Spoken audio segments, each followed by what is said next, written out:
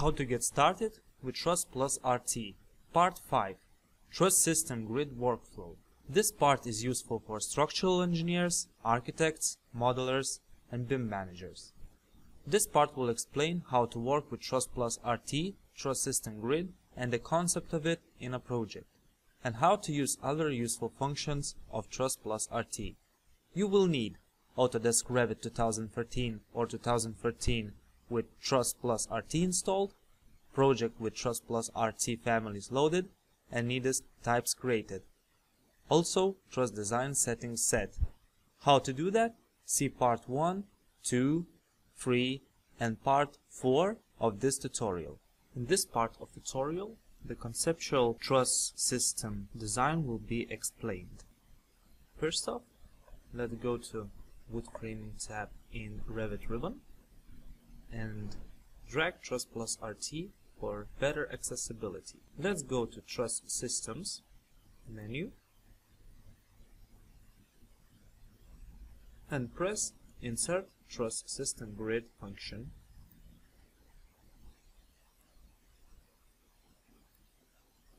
"3D Grid" dialog box pops up and it asks for a roof definition that we want to create Truss System Grid for. Let's press Pick and pick the roof you want to define. We can see that green lines were drawn by Truss RT around our roof perimeter, which corresponds to the roof boundaries. Next, it asks us to define and slope roof lines. Left slope roof line, right slope roof line, and valley slope roof line. Let's press Pick and pick the line for a corresponding part of your roof.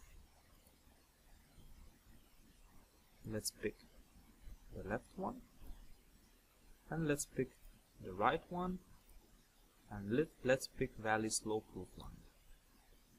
We can pick either left or right. It doesn't matter.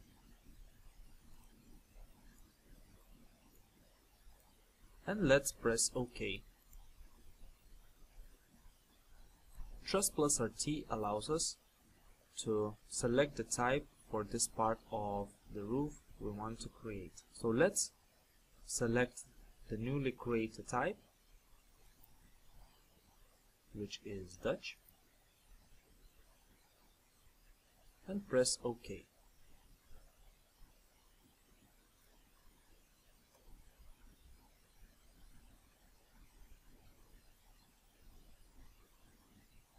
It created a conceptual truss system grid,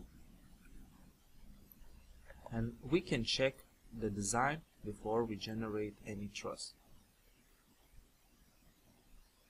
And this is very comfortable to evaluate your truss system design before you generate your trusses. That is a very quick and comfortable function to use. If we want to change something for our design, for example, we want to change our setback and truss spacing, we can select the Truss System Grid, go to Truss System menu, and select Modify Truss System Grid function.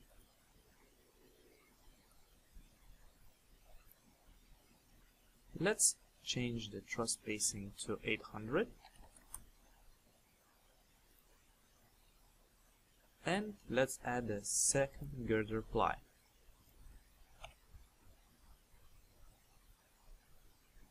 We also want to unlock the valley trusses will not be used function, because we have valley trusses in our project.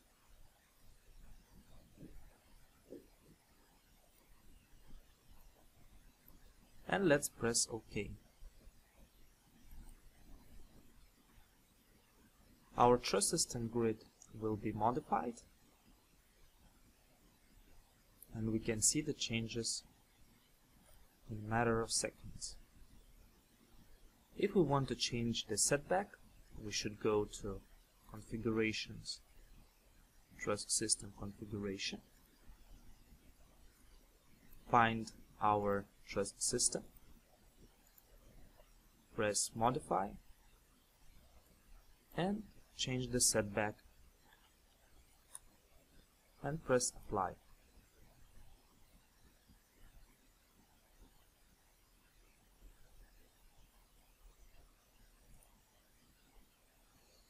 Our truss system is updated.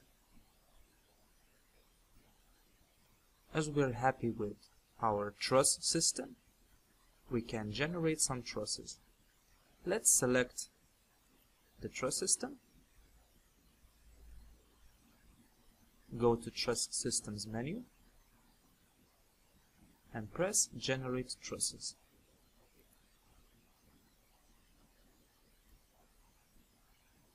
A new window pops up which allows us to select different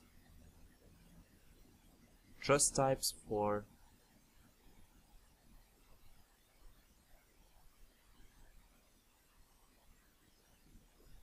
different truss category in our system. For example, we can change the common truss type or jack truss type, rafters, and corner girders in this particular system. We can select either of these. After we've selected the types we want to insert in our truss system, let's press OK. I will fast forward the generation of trusses as it takes about 2 minutes to accomplish it.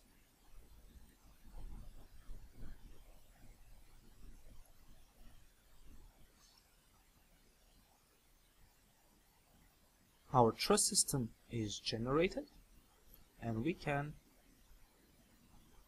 check everything out.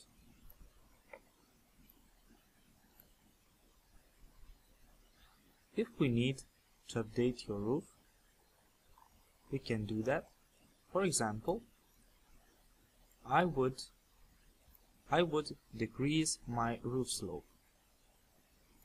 Let's make it 25 degrees and press Apply.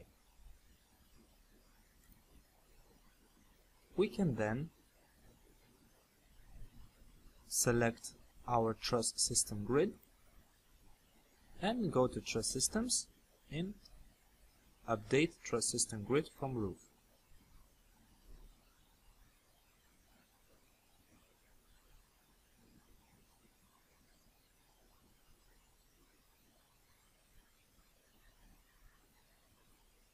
Then let's select one of the trusses, go to Truss Systems, and press Select Trusses from the same grid. All the trusses on that grid will be selected. Then go to Trusses and press Update Truss from Roof. All trusses will be updated.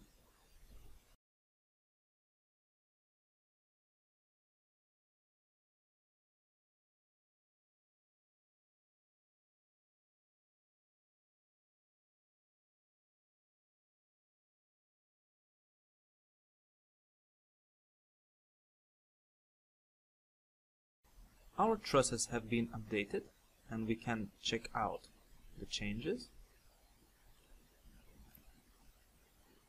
And if we're happy, our truss system is complete. Now, if we want to insert valley trusses, we need to select the Truss System Grid, which is our host Truss System Grid, go to Truss Systems, and press Insert Valley Set Grid. Valley Set Grid was inserted, and we can generate trusses.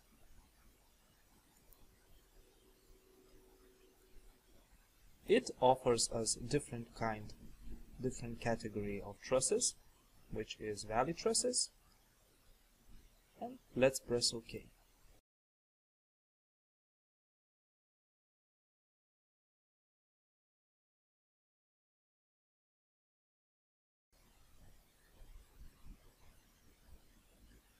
Our valley set trusses was generated, and we can evaluate our design.